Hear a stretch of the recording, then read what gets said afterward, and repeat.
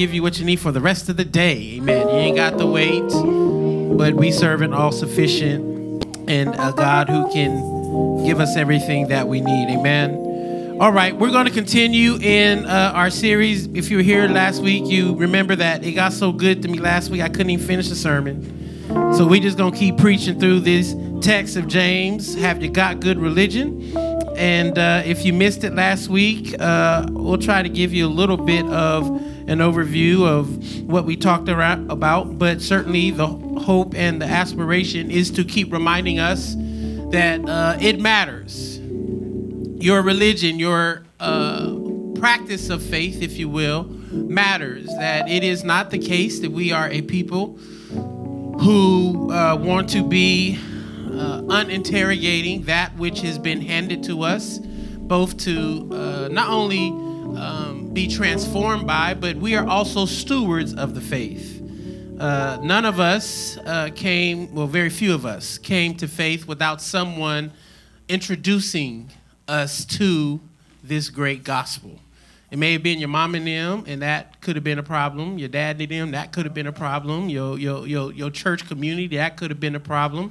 Because sometimes, you know, some introductions are not always the best introduction. Anybody ever had a first impression that was not the best impression? And then it took a long time for you to, like, get one over. And be like, man, I met you for the first time, and it was not the bomb.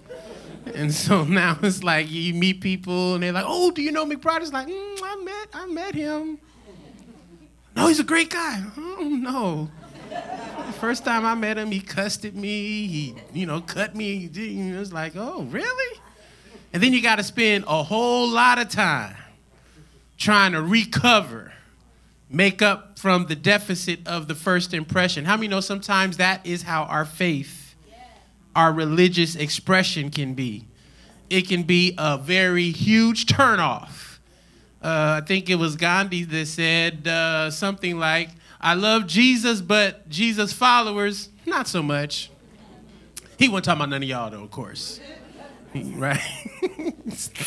But the challenge we have in a time where language and words are often used without much interrogation and without much distinction. You can say that you are a Christian and no one would really know what that means, except for perhaps a couple of culture war issues that have now dominated the discourse around what it means to be a Christian.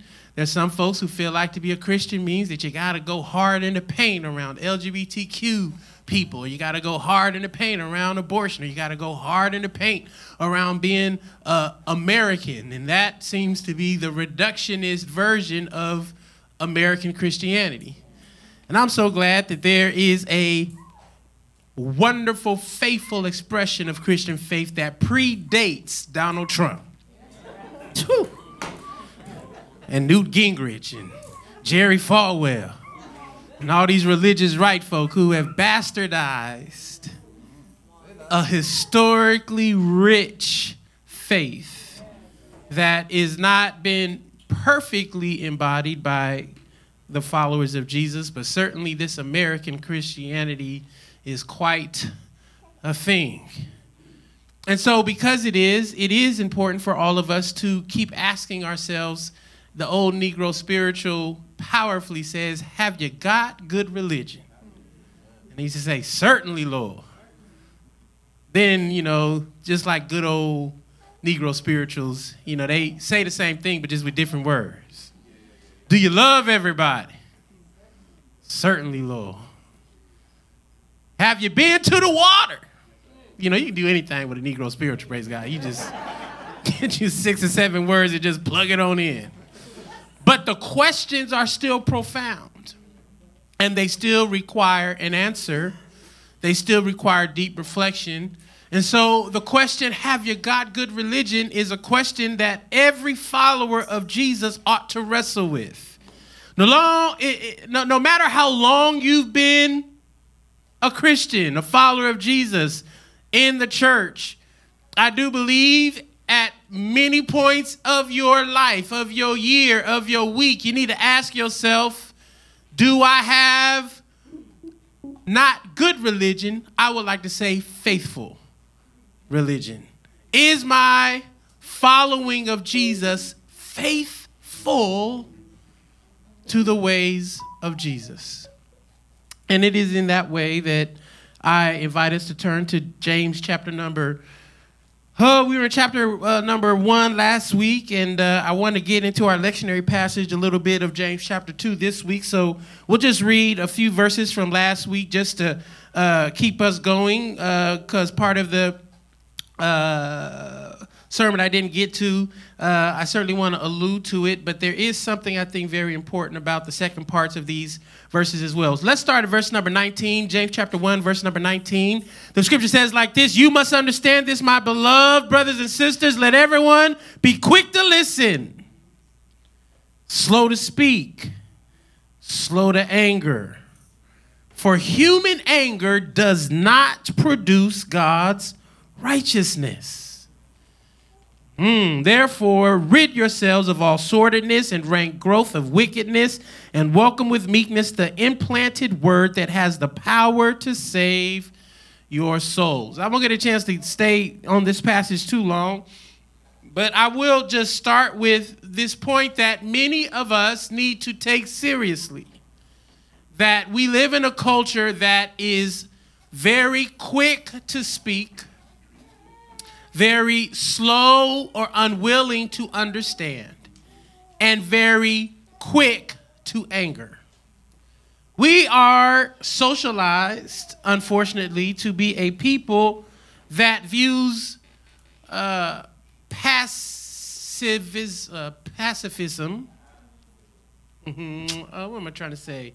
Yeah, pacifism. Yeah, to be a pacifist. When you're someone who wants to believe that nonviolence as a way of life, being against war, being against the use of force to secure an outcome, is a sign of weakness.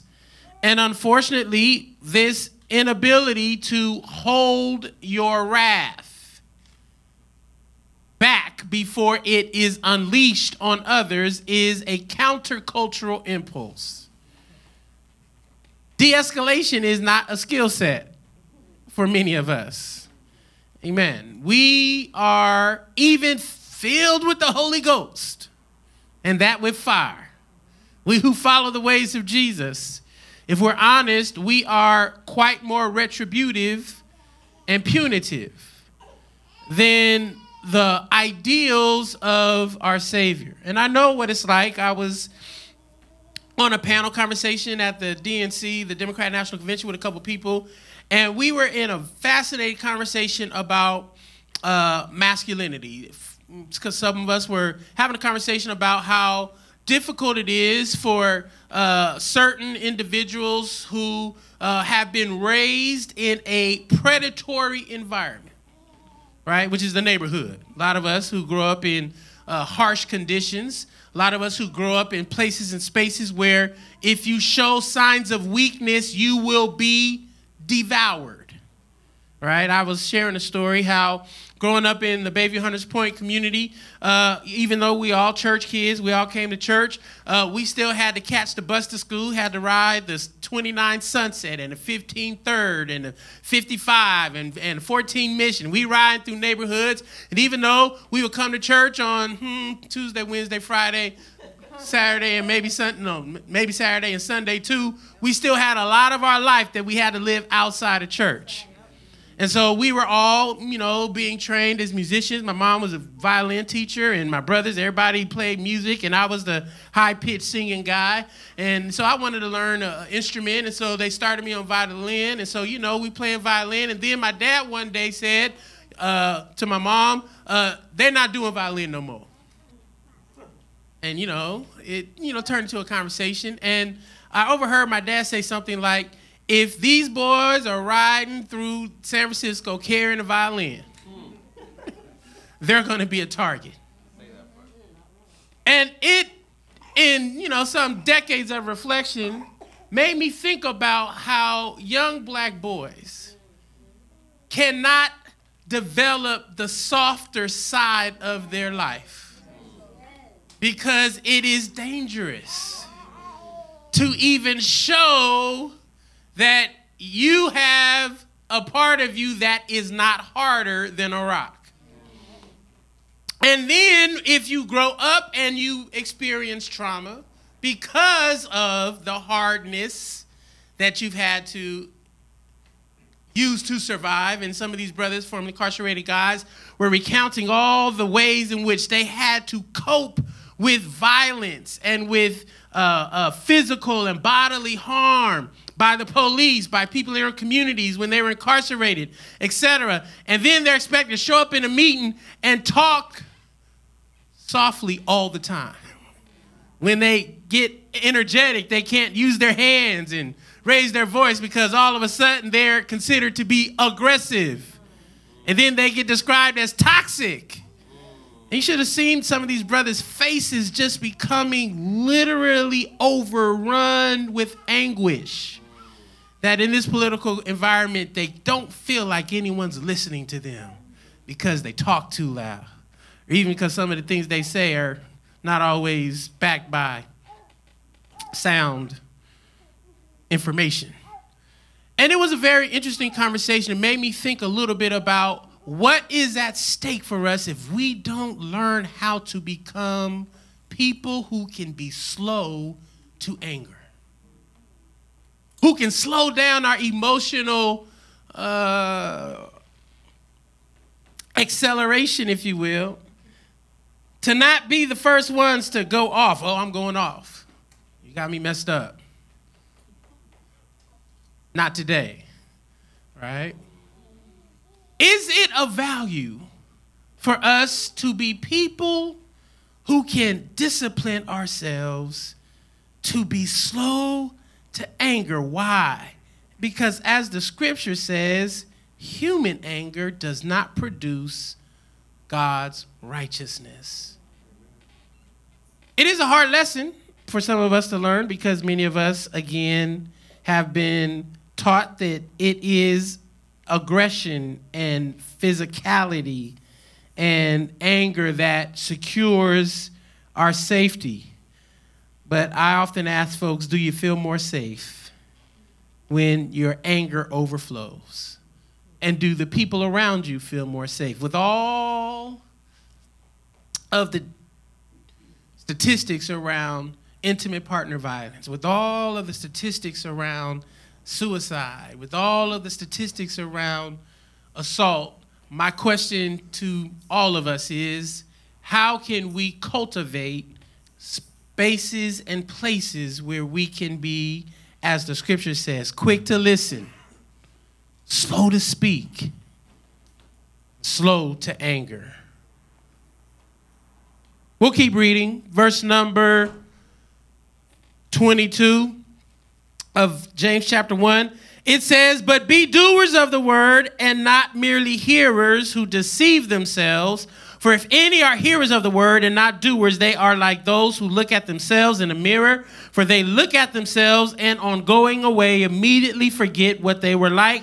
But those who look into the perfect law, the law of liberty, and persevere, being not hearers who forget, but doers who act, they will be blessed in their doing. I'm going to come back to being blessed in your doing in a few minutes, but let's keep reading to James chapter number 2. Our lectionary passage for today simply says this: my brothers and sisters, do you with your acts of favoritism really believe in our glorious Lord Jesus Christ?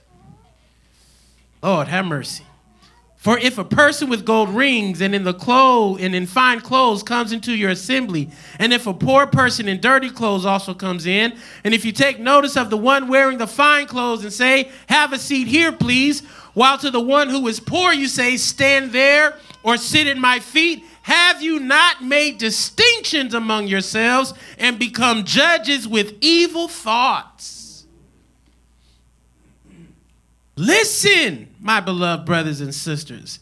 Has not God chosen the poor in the world to be rich in faith and to be heirs of the kingdom that he has promised to those who love him? Verse 6, but you have dishonored the poor. Is it not the rich who oppress you? My God, today. Is it not they who drag you into court? Is it not they who blaspheme the excellent name that was invoked over you? You do well if you really fulfill the royal law according to the scripture. You shall love your neighbor as yourself. But if you show partiality, listen to this, you commit sin and are convicted by the law as transgressors. So whoever keeps the whole law but fails to keep one point has become accountable for all of it. For the one who said you shall not commit adultery also said you shall not murder. Now, if you do not commit adultery, but if you murder, you have become a transgressor of the law. So speak and so act as those who are to be judged by the law of liberty.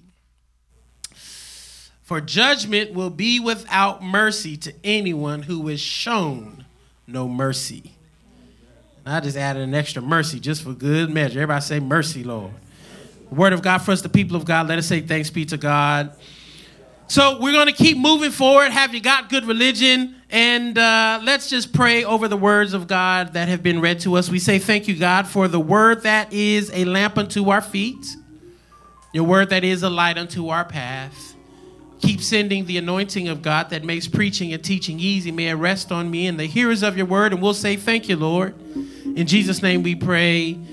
And we all said amen. Again, this book that is called James is one of the epistles, the letters that is often attributed to James, the brother of Jesus, in kind of church history. He is called James the Just.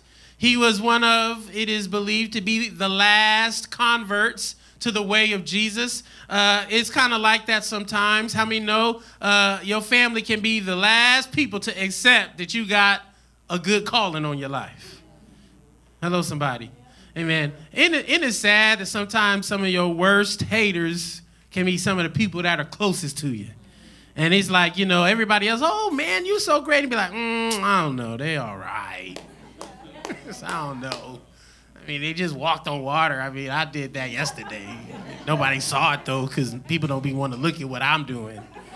Always taking up all the shine. I graduated from college. Nobody came to my graduation. You know, it's just on and on and on and on and just hating, right? I'm not saying James was a hater, but he was the last person on the Jesus train. And yet he became one of the most powerful and influential voices in the early church. He helped to continue to merge and to make sense of the kind of Jewishness, the Torah, the practices, the theological assumptions of the Hebrew, Israel, Jewish people through the Torah and all its teachings. And yet there was also a schism, a little disagreement that happened because you had Paul come onto the scene. And Paul was, even though a Jew, he was also out hanging out in the Roman Empire because he had other kind of family relationships as well. And so you had a little bit of a tug and pull between James and between Paul. And what that has taught me as I've studied the faith, our faith, is that there is an always necessary tension within Christian faith. There are those who want to flatten Christian faith and lean into fundamentalism, lean into a rigid kind of reading and practice of our faith as if everybody has agreed all the time. Yeah. I want you to know that one of the great things about Christian faith is that many followers of Jesus have not always agreed about everything. You ought to clap your hands for that. Somebody say amen, right? Because that gives you and I a little bit of comfort that we don't always have to agree on everything. Some of the things we do agree on is Jesus. You ought to clap your hands for Jesus. Somebody say amen, right? Jesus, something we can agree on. But there are some intricacies, some doctrines, some other kind of cultural or personal preferences that get codified in a lot of our Christian faith. And the reason why we live in Christian community is so we can always, with love, with generosity, with patience, with community, wrestle with that which we don't agree outside of the essentials. Yeah, that's right. Now, we live in a country that has become so fundamentalist Now, what's so interesting about fundamentalism? We have been socialized to believe that fundamentalism only shows up in Islam, with those kind of radical, fundamentalist, Islamic jihadist terrorists, right? And aren't you glad we aren't like them? Aren't you glad we don't, like, just randomly kill people except when they driving down the street in a car by themselves and they get pulled over for a busted taillight and all of a sudden they end up dead on the street? Aren't you glad that, we don't, like, blow up towns and buildings except for, like, Black Wall Street in Durham, North Carolina, or Tulsa, Oklahoma, or, Philadelphia, dropping bombs and, aren't you glad? I know where I'm about to go, right? It's like we here in America, we be loud and wrong about what we don't do in comparison to what other people do. But I have found that all of us are always in need of our own religious, moral compass being checked by the Jesus standard of ethics. If I have my own standards, then I'm going to kind of, grade myself on the curve. How do you grade yourself on the curve when it comes, if it's up to you, the Lord knows my heart. The spirit is willing. I say this all the time to people. The spirit is willing, but it's so flesh. I'll tell you something about this flesh. It's weak. It's as weak as a dog some days, right? And I just grade myself on the curve all the time. But isn't it interesting that when you grade yourself on a curve, you can't grade your neighbor with the same curve? Anybody ever been harder on your neighbor than you've been on yourself? Anybody ever been harder on your partner than you've been on yourself? Harder on your children than you've been on yourself? I mean, I'm trying to just rein myself in as a parent. Because, I was a mischievous child. Well, I was a curious child. Curious. Amen. I'm a speak positively into my past. Come on now. Yes, sir. But I always had to have instructions. When I went into the store with my parents, Michael, keep your hands in your pockets. I'm like, why? I don't know why, but, things would just end up in the car. I'll forget to put it back. He playing with Transformers, just walking through Montgomery Wars, playing with Transformers. We get in the car. Yes, Montgomery Wars, y'all know what that is? I know I got somebody in here that knows what a Montgomery Wars is. It was Target before there was a Target. Somebody say amen. Department stores. We don't got that no more. But then when my children do things, Lord have mercy, I just be ready, Mount Vesuvius, It's just like, what is going on? Wow. Every time I talk about what's happening, I be like, these kids, I don't know, 28 years old, I used to be like, our young people, they got to work with our young people. Who's going to fight for our young people? Now I'm sounding like these kids. What we doing with these kids? Graded on a curve. Because how many of us used to be these kids? Some of us are still these kids. We just got older. I'm not here to mess with y'all too bad today.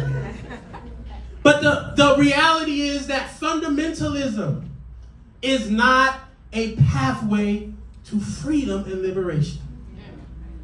You and I must make space for God to act freely within us and listen for others to react freely to God. Fundamentalism does not force people to respond freely. It breeds resentment. It breeds resistance. It is very counterintuitive. I had a pastor, bishop, call me and one who can support a candidate who is for abortion rights. I said, well, I am someone who definitely would love to see the number of abortions go down everywhere in the world. And so research says that countries that have the lowest number of abortions have three things happening at the same time. Abortions are legal and safe. Counterintuitive. Contraception is free and available to everybody. Come on. Counterintuitive, and sexual education is taught to young people. That's right. Counterintuitive. If I told the pastor, if that's what your deal is, because pregnancies have been terminating, people have been terminating pregnancies for the history of the world. This ain't just some new thing. What is new is that Jerry Falwell and the conservative right in the 1970s manufactured abortion as a political wedge issue to try and build a movement to undo the civil rights gains of the 1960s. And there's books about that, but you wouldn't know that if you don't read a book too. Somebody say amen. And I'm not telling you gotta read. You can listen to YouTube or listen. Quick to listen. I think was that one of the points. Yeah, quick to listen. Google it on the YouTube channel. Quick to listen. Get some more information in your coffer. But I said, okay, hey, that may not be your thing. How about this? If I asked the preacher, if your wife, partner, daughter, beloved is having a difficult, hard pregnancy that's threatening their life,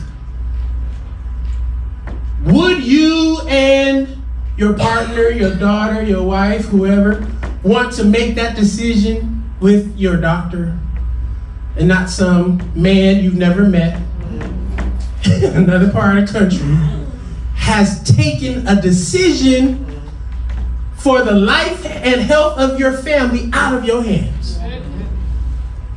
Now, I can tell when I'm talking to preachers. That's why a lot of them don't talk to me. When dissonance is starting to set in. Like, oh man, this guy, he kind of know how to get me tripped up. Oh no, well, yeah, of course. I said, okay, so then you're for abortion. Oh man, oh no, I'm not. I said, listen, I'm just telling you now. Because that's what it would be. I said, and even above all that, don't you want control of your own body? Just how about that? Because to me, the best way to ensure there are not unwanted pregnancies is for every man to get a vasectomy. Until they're ready to have some children. Because, technology allows you to do that now. And then, you get it back together. Then he said, oh, you a radical. I said, okay, well, God bless you, man. You asked me a question. I was going about my own business. Because, see, these are my own personal values. Preacher. What's my point? My point is, if you and I are going to be a part of this rich faith, we cannot allow fundamentalism to dominate the ways in which we come to relationship with God and with one another. I serve a God who's free. And I want the freedom that God has to be extended to me and to you. And I believe that the more you and I are formed after the ways of God, then everything that is of God, we talked about that last week, right? Every good gift comes from the source of lights. So if I'm free to grow into God's love, why would not I want that for my brother or my sister, my loved one? It's hard to be that free and be fundamentalist at the same time. That's why you better let go of fundamentalism. Pat yourself on the chest and say, I can't be so fundamental. I got to be free. And this is why the text talks about favoritism. Check your favoritism. Check your biases. Because the biases that you and I have will rob you and I of allowing the freedom of God to work among people you don't like. Now, I got to say, people describe me as a progressive. I don't think I'm progressive. I just think, I'm just a normal black man who's grown up in a anti-black, white supremacist world, and I just know, amen, I know the devil when I see it, praise God. You can call it progressive if you want to, amen. Because, there's some progressive folk out here. They love trees more than they love me. So I can't be no progressive. Somebody say, amen. You hugging a tree, you won't hug me? That don't work for me. And I'm not hating on no trees. Hug them all you want to. But when you see me, I believe I'm worth more than a tree. Everything I learned about white supremacy, I learned them from white progressives here in the Bay Area. I didn't learn it from the Ku Klux Klan. I ain't met the Klan as much as I know. But the scriptures are so powerful, right? Because many people view favoritism as an interpersonal thing. I know I just gave you an interpersonal example, but when you read this text, this is one of the it's one of the most powerful biblical descriptions of systemic and structural favoritism, bias. Can we just read a little bit more? Because, sometimes we, make everything so personal. But it says that if a person with gold rings and fine clothes comes to your assembly, and if a poor person in dirty clothes comes in, if you take notice of the one wearing the fine clothes and say, have a seat here, please, while to the other one who is poor, you stand there or sit at my feet, have you not made distinctions among yourselves and become judges with evil intentions? I will not read this as a personal interaction. I would read it as a systemic and structural critique against the preference and the dehumanization that is often at play between those of privilege and those without it. And that is a systemic and structural wickedness. Please believe me, when our biases, our racism, what's another word I want to say? Our biases, our racism, and our prejudices, it's another good word. When they manifest themselves through physical or interpersonal interactions, it is because we have been formed and shaped inside a system that has taught us that this person is less than human. This person does not deserve. And when we meet in communal spaces, we start to create hierarchies that can only be undergirded by systems. One person individually cannot oppress a people, but one person with a lot of systemic and structural power. Multiple people with a lot of systemic structure and power. And that is why, again, we keep reading verse number 6. But realize, is it not the rich who oppress you? Now, again, I know this is a hard text for some of us who want to be rich. One of the greatest descriptions of wealthy elites I heard by Dave Chappelle. And he was talking about, many of you, everybody know who Dave Chappelle is? He's a famous comedian, you know what I'm saying? And, his career had just taken off. And then all of a sudden he went to Africa and just disappeared. Everyone's like, oh, Dave Chappelle had a nervous breakdown. And maybe he did, I don't know. I'm not hating on it. Sometimes you can get in a situation, the pressure can just hit you and you're like, I'm out of here.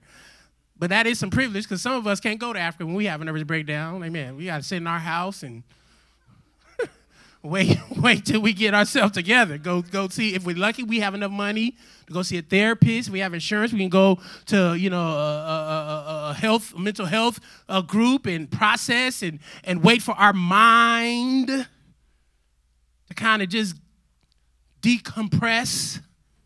How many know we got a lot of mental health stresses on this other side of COVID? That we ought to be gentle with ourselves. Pat yourself on the chest and say, I got to be gentle with myself. I got to be gentle with myself. But nevertheless, Dave Chappelle, was being interviewed, and he said, you can make, I said, I thought I was rich, I thought I was wealthy, thought, I was somebody, He said, but you can make enough money and you'll meet real rich people. Now, this is in a stand-up comedy thing. And he said, and there's some white folks sitting there, he said, because I was approaching so much wealth that I met some real white people. There's a white person, he said, see, you think you're white. He said, but I got so rich where I met the real white people. They put me let me peek behind the curtain, and it scared me. I had to get out of there. The kind of rich that this scripture is talking about is not talking about you who making $400,000 a year. Maybe you make a couple million, and if you're here, I hope you paid your tithes today. Somebody say amen. Consider it a charitable donation. Mm-hmm. But how many know there's some wealth in this world that sits in high places that you and I may never know their name, but we will feel their oppression. And they oppress everybody. White, black, Asian, Latino, biracial, multiracial, educated, uneducated, living in the hills, living in the flatlands. This is who this passage is talking about. When it says, is it not the rich that oppress you? Why would you show favoritism to people, to systems that are actively taking the dignity and the image of God away from you? James is saying, listen, beloved, you and I ought to make sure that if we're going to prioritize doing good to anyone, we ought to do good to those who are poor. Quiet as it's kept, he's talking about you. I know many of us don't want to say we poor, but I know I'm poor. Man, I may not be as poor as some, but I'm poor enough. Man, because I got to go to work every day. Somebody say every day. If I don't go to work, something's going to fall to the ground. That's how you know you poor. It's like, oh, I don't want to go to work. Some people ain't got to go to work. Be like, I'm just going to take the year off and get on a yacht. Sail the world. All right, they may not be talking about you. But there is something for them people too. Because the scripture says that God blesses you so you can in turn be a blessing. So all of us got a burden to bear, but first we got to check our biases. Because if you don't check your biases, beloved, you and I can become people who are caught up in shrinking the circle of concern. So here's my first question. How do our biases keep us from extending belonging to those living outside the circles of our concern? Is there room for the thems? Not the dims, the thems, T-H-E-M-S. All the others that you've been taught to be suspicious of, that you've been taught to have disdain for, the throwaways, the disposables. You can't have good religion if you're showing favoritism to the people that God has called you and I to make room for. I want you to know, beloved, that there's room at God's table for everybody. Literally everybody. I want you to think about this. Again, in our theological kind of tradition, Satan, Beelzebub, Lucifer used to sit at the table of God, was in the fellowship with God.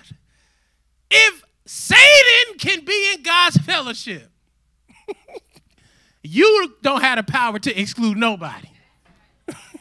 Hello, somebody. You don't have that power. You may not like them, but dang, I got it. And that's hard for me because there's people I'll be like, no. And God become McBride. Well, can they sit over there? Put 10 chairs between me and them. Because I don't have it today. Anybody got something like that in your kind of imagination? But aren't you glad that the table is not yours to set? The table is ours to sit at together. Come, let us reason together. And in political season like this, it's very hard because folk just lose their minds. I got celebrity friends that be on social media saying the most outlandish things. I just say to myself, my goodness, where was you when there was no voting season? You was mighty quiet when this injustice happened. But all of a sudden now you got a ironclad political opinion about who's a witch and stuff and who's this. And I'm like, Lord have mercy. Your algorithms don't got the best of you.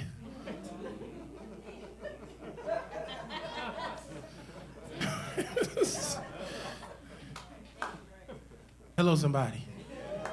I told someone today, you need to just give social media a rest until November 6th, because then all the algorithms won't be targeting your inbox.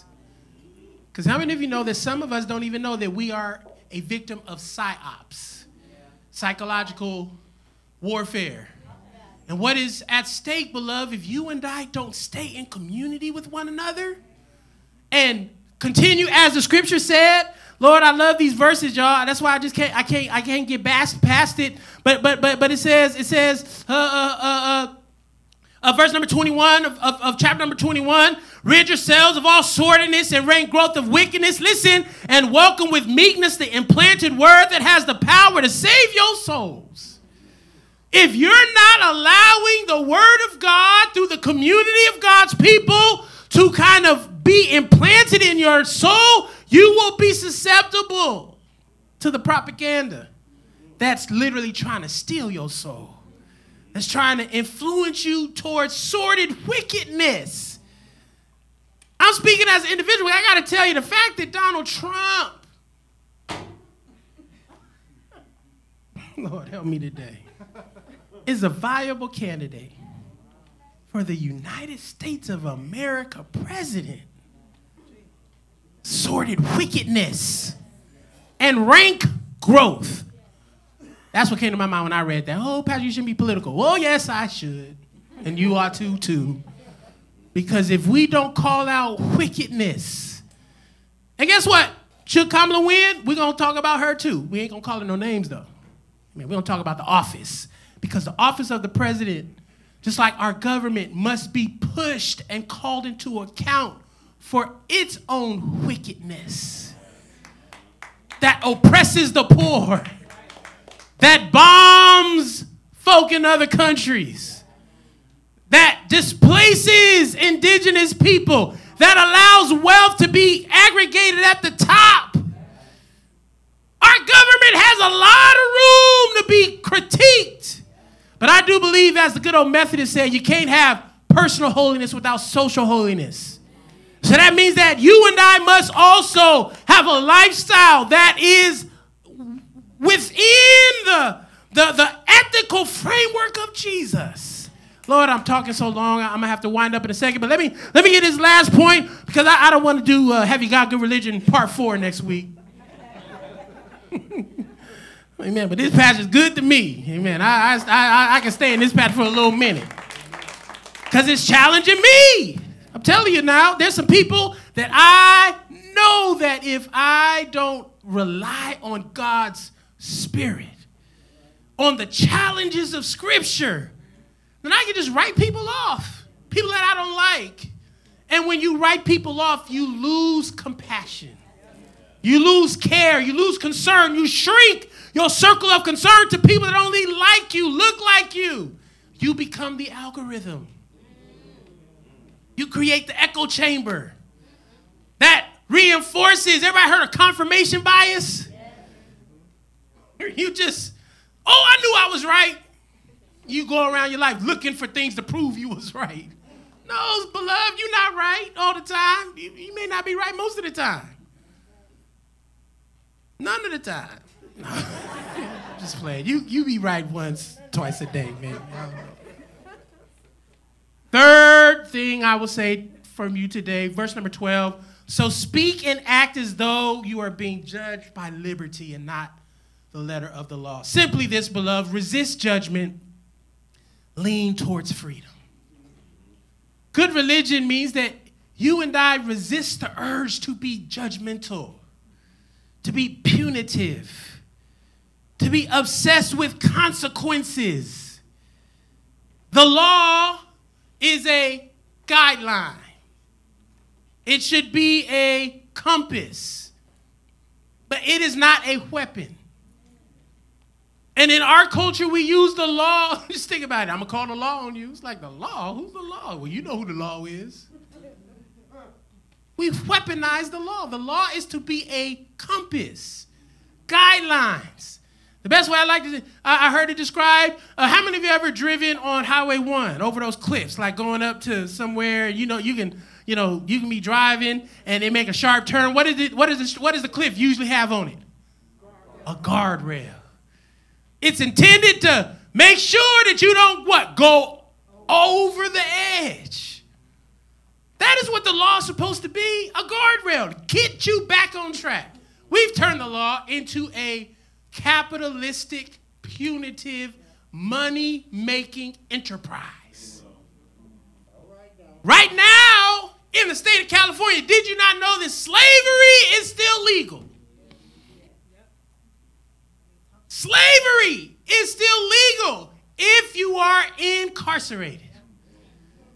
And some of our friends are pushing, and we're joining them, to pass Proposition 6, which would make slavery illegal in the state of California.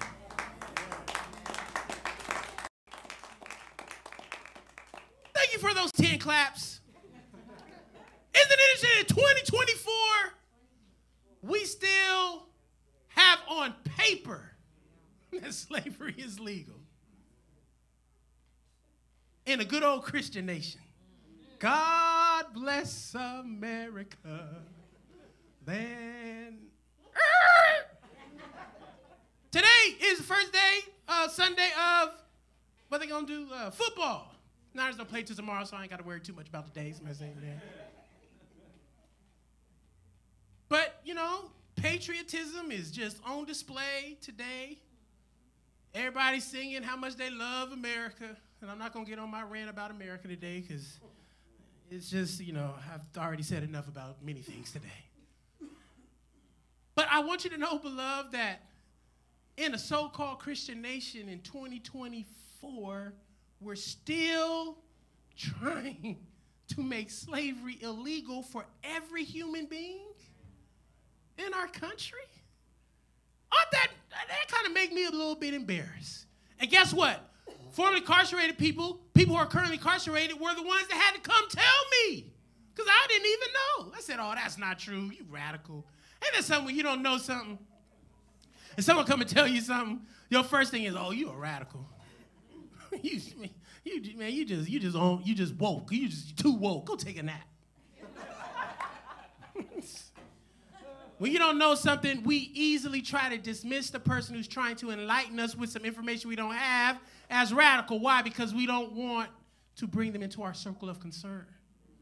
But sometimes God will send you people that will help educate you and enlighten you. And I'm here to tell you, beloved, that we have turned the law into a money-making enterprise rather than allowing it to be something that nudges us back into faithfulness. And so this text is clearly saying to you and I, as followers of Jesus who are committed to liberty and freedom, we have a choice. Resist judgment and punitiveness, which the law has been made synonymous with. It has been made to be described as, and let us lean into freedom and liberty. Freedom and liberty. Freedom means that I am free to and I am free for. Right? I'm free myself to make decisions, but I'm also free to be and to act, to serve. Freedom, when guided by the spirit of the guardrails, the law, makes it easier for us to love our neighbor as ourselves. Makes it easier for us to care for creation and the environment. Makes it easier for us to care for the poor. Makes it easier for us to care for one another. Because I'm not overly obsessed with consequences. God, help us to not be those kind of people. When tragedy happens, that we're first to say, that's God's judgment. I want to let you know something. So many people who believe that God's judgment is coming to America, and they may be right, we'll keep on living. But it won't be coming to America because of the last 10 years, 20 years. It'll be coming to America because for hundreds of years, this country has sowed death and imperialism into the world. And I'm here to tell you, all of us better pray that God's judgment don't come, at least while we here. Wait till I get to Portugal or something, get to Cape Town, and I pray that it works out for them, and because I'm taking my family with everybody, we all the way, get us a one-way ticket. And then whoever stayed behind like the days of Noah, I've just prayed. No, I'm just playing. No, listen. I don't pray for judgment. I pray for mercy. And every follower of Jesus ought to always pray for mercy. Because there is none of us with clean hands. All this killing happening in Palestine, we didn't drop the bomb, but we show our tax dollars is all in them bombs. They now shooting folk. I mean, they've been shooting folk. Shot a American peacemaker, shot the woman right in the head, trying to buffer herself between him and the soldiers. This is all on us. When I went there, I couldn't even ride on the road that my tax dollars paid for because I was with some Palestinians. They got 2 road systems. Can't even ride on it. My hands, my money, our country's wealth, not just in Palestine, but in a whole bunch of other countries around the world. Oppressing. That is why I think this text is a challenge to all of us. Have you got good religion? Do you love everybody? Have you been to the water? Have you been baptized? Have you been converted? Has your life been changed? Have you got good religion? My prayer is that we can start saying, certainly, Lord, or help me, Lord. Lord, I want to have good religion. I want to have more faithful following of you. And the way that starts, beloved, is to first confess. God, create in me a clean heart and renew the right spirit within me. Wash me. Somebody say, wash me, Lord. Stand to your feet, everybody. Say it again, wash me, Lord. Say it again, wash me, Lord. So I can be clean. I want to be a follower of Jesus in this time where people can say, man, that's the kind of Jesus that is compelling. Not so I can get a pat on the back, but I want to be an ambassador for the Most High God. Everywhere I go, everywhere my feet step, I want there to be an expression of God's wonder, God's salvation, God's healing. And beloved, you don't have to wait till you're older. God needs you to be God's ambassador wherever you are. It ain't just on the preacher. It ain't just on the worship leader. It's on you. How many know that this week, more people will be met by the God you introduced them to? And they will be moved by the sermon I just preached today. Our lives are written letters from God. And so all that means is when you ask yourself, have you got good religion? On your job, with your family, with your children, at the school, in the neighborhood, when you're wronged, when you win, when you lose, what kind of God are you showing people? And when we drop the ball, beloved, our response ought to be, God, help me, forgive me, make my life a living sacrifice. It says, if you can use anything, Lord, you can use me. Grab the hand of someone next to you. If you can use anything, Lord, you can use me. Take my hands, Lord, and my feet. Touch my mouth, Lord, speak through me. If you can use anything, Lord, you can use me. Anybody know that? Come on, let's just sing that together. If you can use anything, Lord, you can use me. You can use me. If you can use anything, if you can use me. Take my hands, Lord, and my feet. Touch my mouth. Lord, speak through me. If you can use anything, Lord, you can use me. God, I pray for the hands that I'm touching today. I pray for the beloved who you have sent to be my neighbor in church today. God, I say thank you that we sit at your table, a table you set eternity ago. Thank you, God, that you welcome all who are willing to sit at this table. And I pray that as we sit at this table, God, you will remind us that we are your hands and your legs, your arms, your feet in the world. I pray, God, that the beloved I'm touching today will find peace through this embrace. Will find spirit and hope and love through this embrace. Will be someone, God, who can be unleashed and used in this season. God, I pray that you will be for them that which they cannot be for themselves. Be their salvation. Be their hope. Be their strength. Be, God, for them a light shining amidst the gloom. And we know that you are able to do it because you've done it so many times for us. So have your way, God. Now lift your hands. God, it's me and I stand in the need of prayer. It is not my mother. It is not my father. It is not my sister nor my brother, but it's me, oh Lord, and I need you. I need your love. I need your joy. I need your peace. I need your power. I need your strength, Lord. I pray in the name of Jesus that, God, you will create in us clean hearts. I pray, God, that we will shed those things that keep us from being faithful representatives of you in the world. I pray, God, that all the hurt and the harm and the trauma that this world invokes upon us will not dim the light that you are shining through us, oh God.